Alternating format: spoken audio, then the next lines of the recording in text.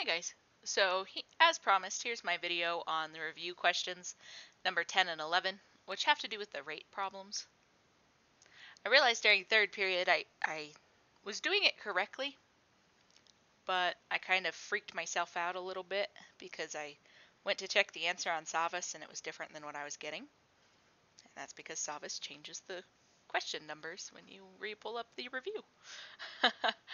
So not realizing that, I told you guys I was doing it wrong and kind of freaked out. But I want to show you guys how to do these problems correctly now. So here we go. So we have a clerical worker. Okay, and that's talking about how it takes her 3 times as long to finish a job as an executive secretary. And then over here it says working together, it takes them 4 hours to finish the job. And then it says how long would it take just the clerical worker working alone to finish the job. So that's going to be our X. So what I want to do is do kind of like an overall picture. All right, so we have the clerical worker and we have the executive secretary. And then we have the total because, well, they're working on it together as a group. So the work that the clerical worker does plus the work that the executive does should equal the total amount of work that's done. So when we have a problem like this where they're talking about different rates and then a comparison of their rate together, what we're actually going to be doing is we're going to be creating a rational equation. So I know that I'm going to have 2 fractions added together and it's going to equal another fraction. And the kind of tricky part is actually setting up the expression. So with my fractions, understand that the top part is the amount of work being done.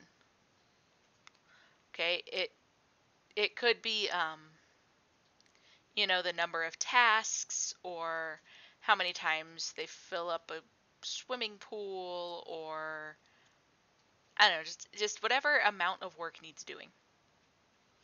And then here in the bottom, this is going to be the amount of time. And the reason why is we're adding together the 2 rates that are happening to find the total rate. Alrighty, so now this means that all of my numbers on the bottom are going to be in regards to the amount of time that it takes to do things. So for example, in this red part of the question, it says how long would it take the clerical worker working alone to finish the job? So that's the amount of time for the clerical worker. We don't know what that is. Now understand the executive person here also only has the same amount of time. So I'm going to go ahead and put an X there for the executive as well, just because they only have a set amount of time. Now on this green part, it says that working together, it takes them 4 hours to finish the job.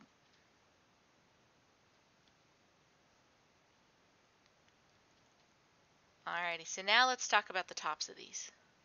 So the top is the amount of work. Okay, so there's only one job. And so it's going to take a total of 1 unit of time. Now, here's where kids get messed up, usually is in this blue part.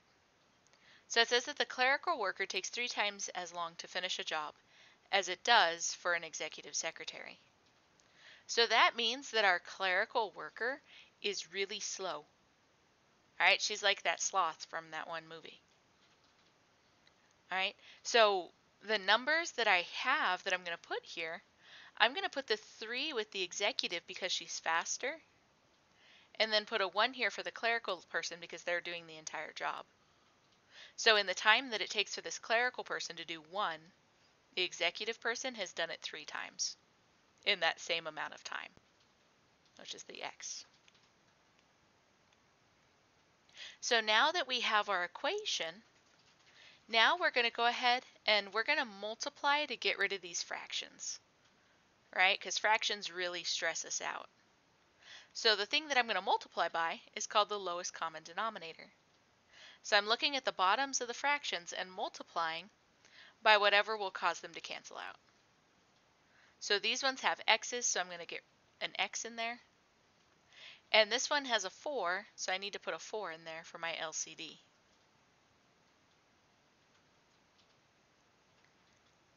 All right, so now I'm going to go ahead and distribute. So 4x times 1 over x, the x in the numerator and the denominator cancel out, leaving me with 1 times 4, which is 4. For my second term, I have an x in the denominator and an x in the numerator. Those cancel out, and that leaves me with 3 times 4, which is 12. And on this third one, the 4 in the bottom and the 4 in the top, they cancel, leaving me with 1 times x, which is 1x. And our last thing to do, just solve for x. So I add those together.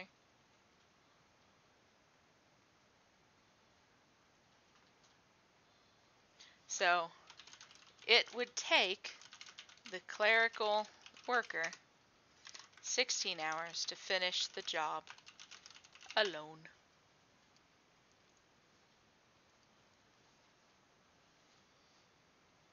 Now understand, when we get an answer, what we need to do is we usually need to plug it in and make sure that everything's working the way that we intended it to work. So I'm going to go ahead and just do a little check step here, because you don't want to check, or you want to check yourself before you wreck yourself, okay? So I'm plugging in the 16. So I have 1/16 plus 3/16 is equal to 1/4. Well, here 1/16 plus 3/16 is 4/16. And if I reduce that, 1/4 does in fact equal 1/4. So we are good to go. That actually worked out. Now question 12 is talking about a hose. And they're filling up a goldfish pond. Now, as a person who has a pond in my backyard, I'm going to point out 18 minutes to fill it in is kind of ridiculous. That means that hose 1 is like a super powerful hose, just so you know. The second hose probably kind of sucks if I was going to guess. So let's check this out. So we know that if we add together hose 1 and hose 2, we'll get some kind of total. And because it's a rate problem, we know that we're going to have the 3 fractions.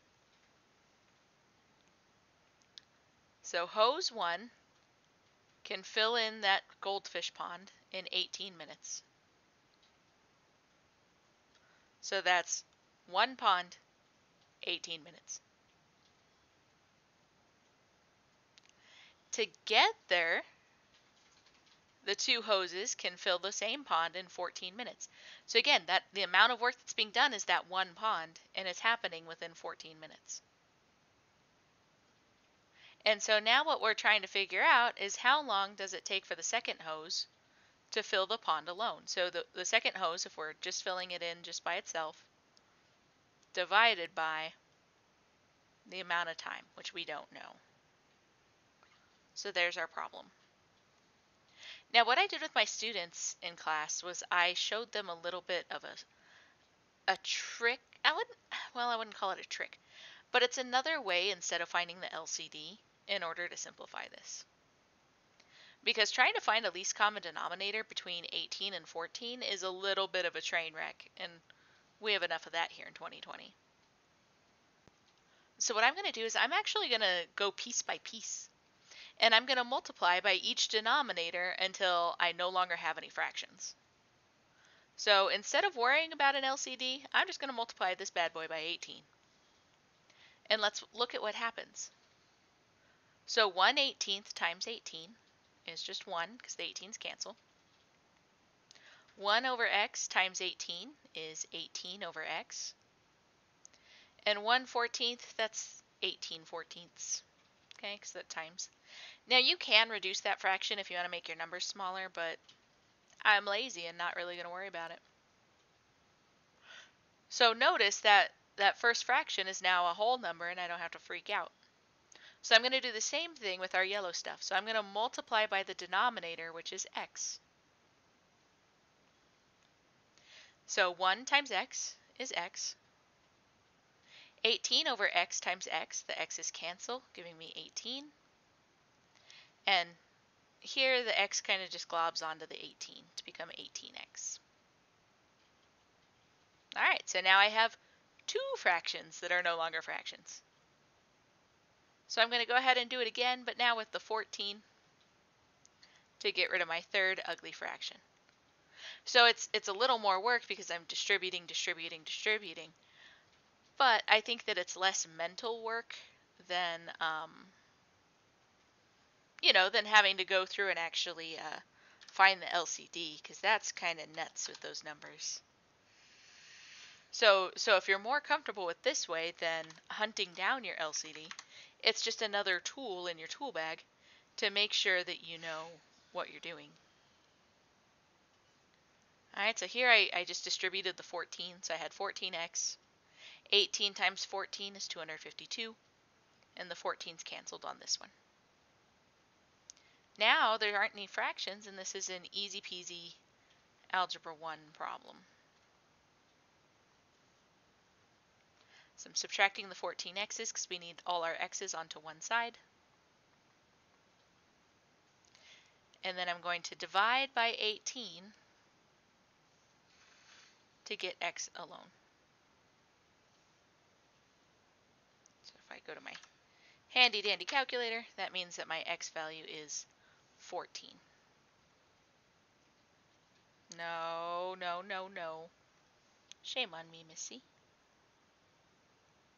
18 minus 14 isn't 18.